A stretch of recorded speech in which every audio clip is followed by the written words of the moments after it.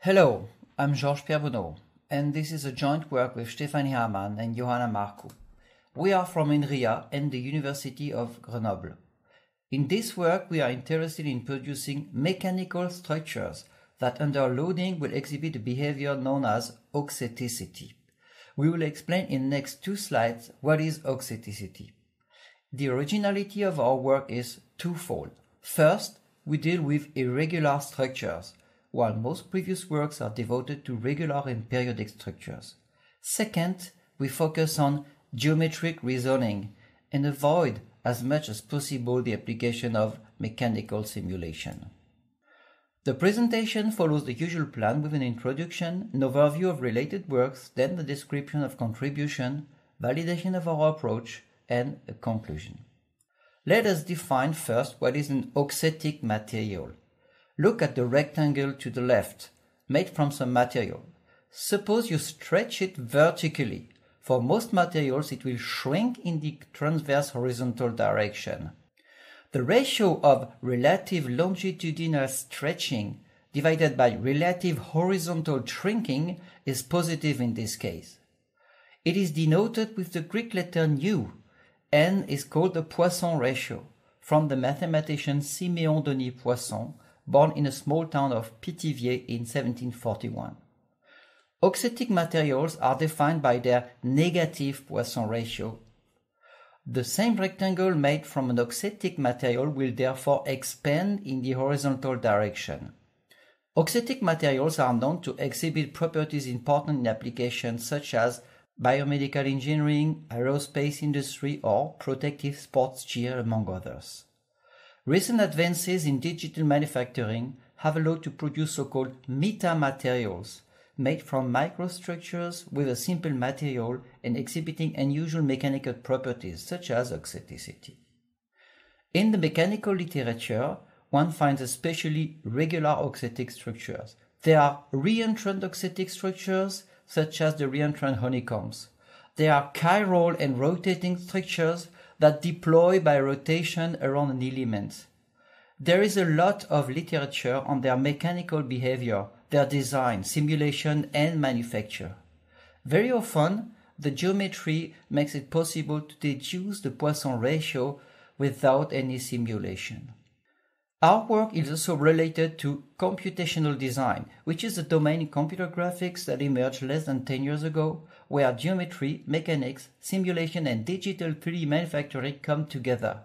We can cite the work of Zhu and Schumacher and colleagues around topological optimization and homogenization to create a space of microstructures that allows selection according to mechanical properties such as fractal strength, anisotropy, or auxeticity. Panetta and Malomo's work also takes into account manufacturing constraints. These approaches are based on direct or inverse numerical modeling, and the microstructures are generally regular or periodic.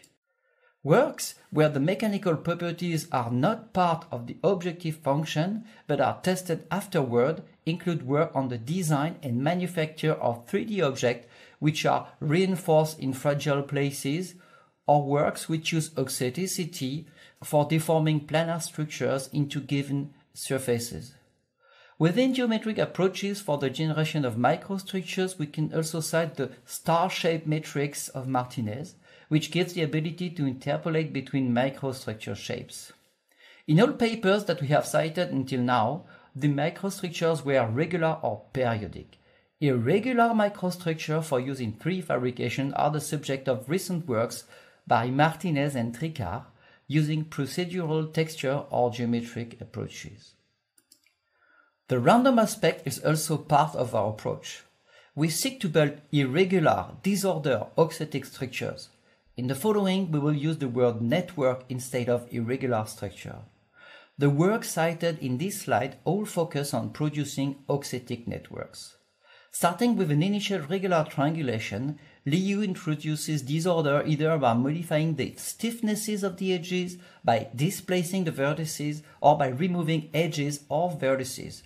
While none of the four methods alone are sufficient to reach auxeticity, Liu showed that a combination of vertex displacement and stiffness modification was able to produce slightly auxetic networks. Other authors start from an already auxetic structure and display the vertices. These approaches preserve the structural topology, the connectivity is unchanged, and the order of the vertices remain either 6 or 3. Goodrich and Wright approaches are based on randomly placed vertices and removal of bonds. They start with a specific network obtained by a sphere packing simulation and showed that the distribution of bulk modulus and shear modulus of the bonds are broad and, most importantly, uncorrelated, a property they refer to as independent bond level response. Therefore, bonds with very large or very small bulk or shear modulus can be independently selected. Since the Poisson ratio is a function of these two moduli, they showed that by properly selecting and removing edges, it is possible to produce strongly auxetic networks. Their approach, however, requires extensive physical simulation.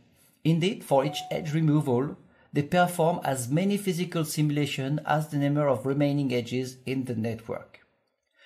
While we follow a similar approach, a crucial difference is our focus on simple local geometric criteria for producing the initial network and for selecting the edges to be removed. We avoid, whenever possible, the use of computationally intensive physical simulation. Only at the very end of the process, we applied one such simulation in order to compute the Poisson ratio. This leads us to the following contributions. First, we analyze geometric features shared by auxetic networks. Then we develop a pruning strategy starting from a dense network and deleting edges selected with the geometric criteria with the goal of reproducing the observed geometric features. At the end, we calculate the Poisson's ratio of the network to assess their auxeticity. We also propose a vertex displacement step and show that it improves the auxeticity. And finally, we analyze and validate our process. We show statistics on large sets of networks produced by our method. Additionally, we manufacture physical realizations of our networks by laser cutting sheets of rubber, compare the observed and simulated mechanical behavior, and measure their Poisson's ratio. There are three main geometric features present in the regular auxetic structures, which we see on the left. First, there is the low coordination number Z, which is the average degree of the vertices in the network. Second, there are pointed vertices in red here, which are vertices having an angle greater than 180 degrees between two neighboring edges. Finally, we have concave polygons, which is a direct implication of the occurrence of pointed vertices. Our goal will be to remove edges in order to reproduce these geometric features. Here is an overview of our method and the type of results we obtain. After generating the initial network, we apply our pruning algorithm, which iteratively removes edges from the network. And then we apply a vertex displacement step, which further improves the auxeticity. We finally compute the Poisson's ratio using a physical simulation. Our pruning algorithm is based on the definition of index of pointedness n of a vertex V, which is the minimum number of consecutive edges that have to be removed to make V a pointed vertex. In the images here, for example, U is a pointed vertex, it is 0-pointed, V is 1-pointed, and W is 2-pointed. Indeed, removing any single edge in W does not make it pointed. Additionally, we define the angle of pointedness as the single angle larger than 180 degrees around a pointed vertex. The pseudocode of the pruning algorithm shown here is described in detail in the paper. We are using the coordination number Z as the stopping criterion. Indeed, when removing edges, Z decreases monotonically, and furthermore, Z helps us to control the stability of the network. We select the edges to delete around a vertex in such a way that the number of pointed vertices and the angle of pointedness will be maximized. We randomly pick vertices at each iteration in order to preserve all a well-distributed density. We take care of avoiding isolated edges and vertices during pruning. As said earlier, after our pruning algorithm, we apply a vertex displacement step. We observed that the angle of pointedness on average has a great influence on the Poisson's ratio. In order to improve the auxeticity, we therefore move each vertex in the mean direction of its incoming edges scaled by a certain factor, so that the angle of pointedness increases. The pruned network is shown in blue, and after vertex displacement we get the pink network. We call it the spiky network because it looks more spiky. Once our network has been produced, we need to compute its Poisson's ratio. We therefore set up a physical simulation in order to apply a given loading, let the network deform under this loading, measure the resulting deformations, and compute the Poisson's ratio from these measurements. This is the only part where we use a physics-based simulation. Our simulation is based on a spring-set system which minimizes the sum of the potential energies shown here. The system involves both linear and angular springs. Note that the stiffnesses KL and KA of the linear and angular springs must be chosen carefully. We will come to this choice later in the talk. If not stated otherwise, we apply a uniaxial strain of 3% in the vertical direction. We displace all the vertices on the top and bottom rows, fix these vertices, let the simulator minimize the potential energy of the system, and then measure the resulting deformations in horizontal direction.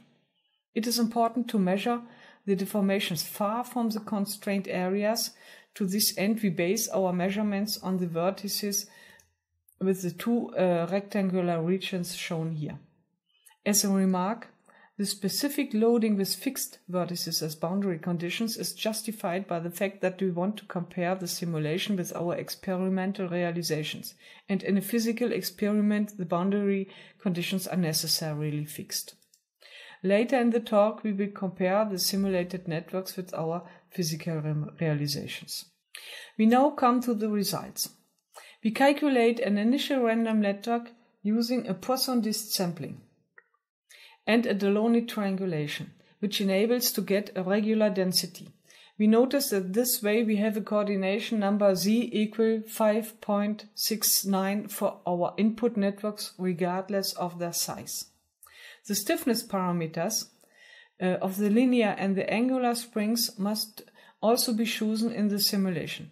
In order to properly calibrate these stiffnesses, we use previous works measuring a Poisson's ratio of about 0 plus 0.3 for Delaunay networks. Note that our input networks are not auxetic. The intrinsically stochastic nature of our networks leads us to consider a whole set of pruned networks and to calculate the mechanical response on average. This type of evaluation is in accordance with related works in mechanics. But before showing statistical validation, let us have a look at one specific example. The top row shows from left to right the input network, its pruned network, and its spiky network after small displacement of all vertices. The target coordination number of these examples was z equal 4.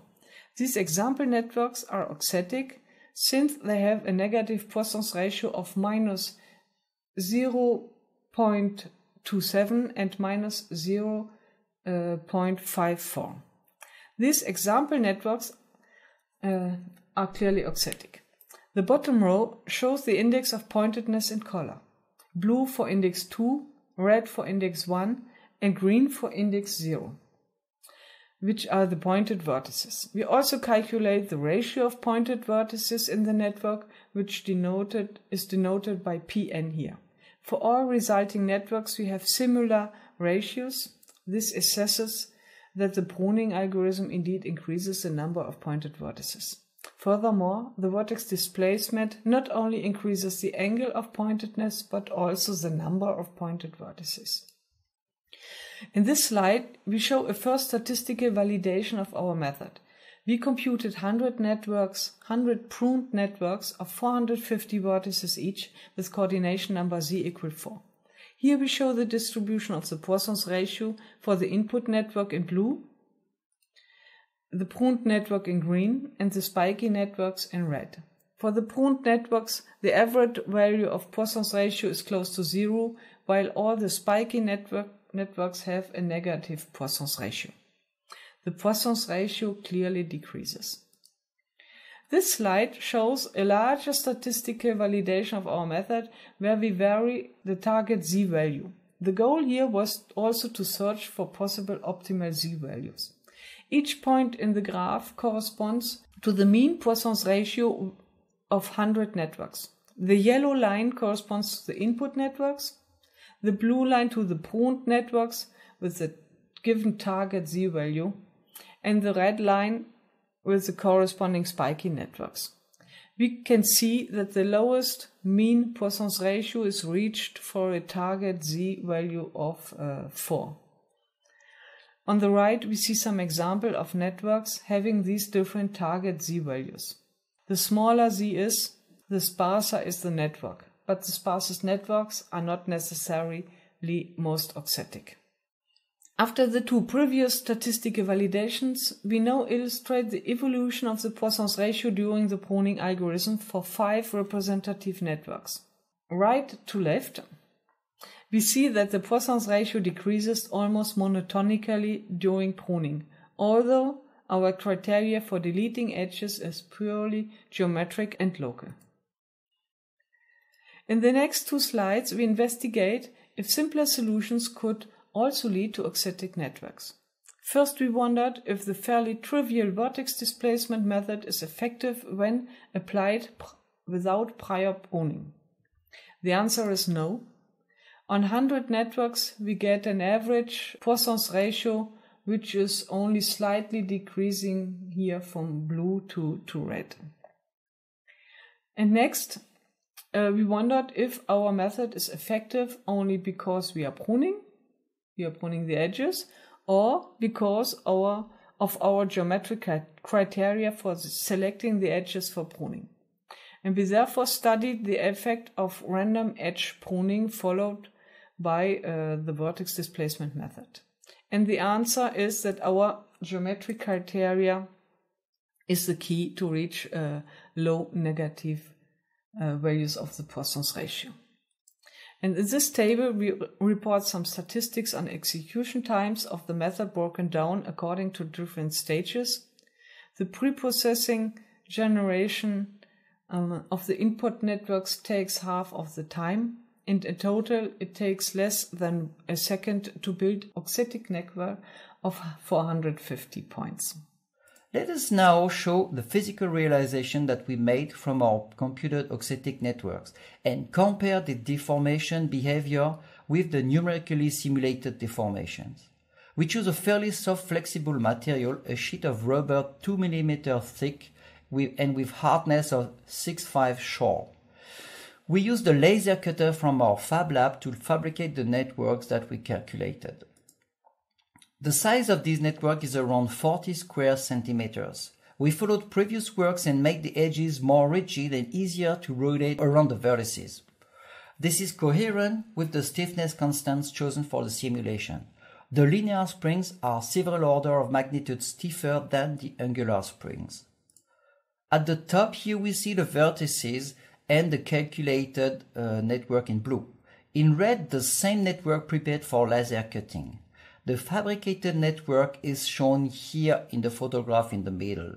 Then we apply deformations to measure the Poisson ratio to see if this network is auxetic like the calculated one.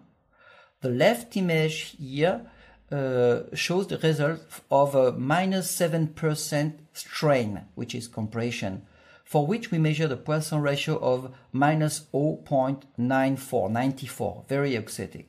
The right image shows the result of a 3% strain, stretching. The measured Poisson ratio is also negative with -0.46. This slide shows a larger experiment. Here we systematically compare the measurements of Poisson ratio with the values calculated by simulation for 5 different networks. The networks are shown in the small insets. 4 of them have 200 vertices and are 40 centimeters large. The middle one has only 100 vertices and is 20 centimeters large. The behavior of the fabricated networks corresponds well with the simulation.